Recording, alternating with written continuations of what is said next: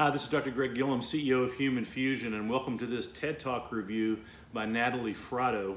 The TED Talk is 3 ways to measure your adaptability. She argues that it's not about IQ or EQ, it's about AQ, or your adaptability quotient. In fact, she's a tech investor, and when she interviews these entrepreneurs, the first and primary thing that she looks for is adaptability. And she gives us 3 ways to think about how we develop our own adaptability. Now, she's talking about the interview process for her, but I'm using adaptability to help us be better managers. So the first thing that she talks about is that she asks what if questions. So she doesn't ask targeted selection questions quite the same way as we were all taught. You know, tell me about a time when.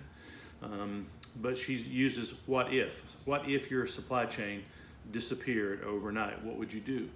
What if your 3 primary customers disappeared this morning? What would you do? And what she argues for here is that it forces our brains to assimilate information in a new way to come up with different types of solutions. So ask yourself, what if, X went away or Y appeared, and constantly ask yourself those types of questions and try to answer those questions. I used to do this, by the way, when I worked for the pharmaceutical industry. I would be on my way to a talk, and I would say, what if a physician asked this question or this question or this question? And I would come up with my answers way prior to them asking them. And it really, really helped me be able to engage with the audience in a much different way. Second idea is look for active unlearning. She describes a story about a gentleman who creates a bicycle that does just the opposite of what you were taught. So if you wanted to turn left or right, it would actually turn left.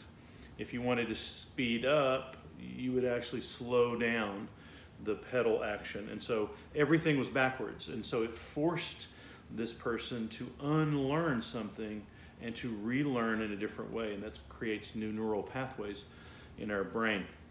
Point is, our brains are not fixed.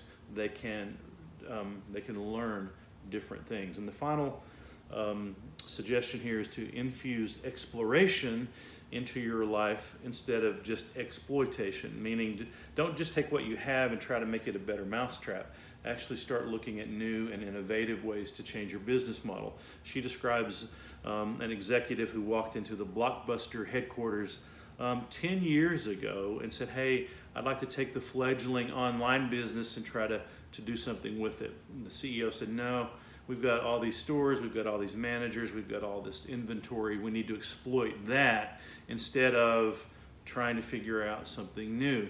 10 years later, Blockbuster is in bankruptcy, defunct, and the executive that walked into his room that morning was Reed Hastings, who's now the CEO of a $16 billion company named Netflix.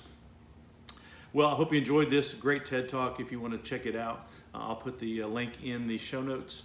And if you like these types of management-related videos, please subscribe to Human Fusion, and we will keep you up to date on all the latest management trends that are affecting your practice. Thank you.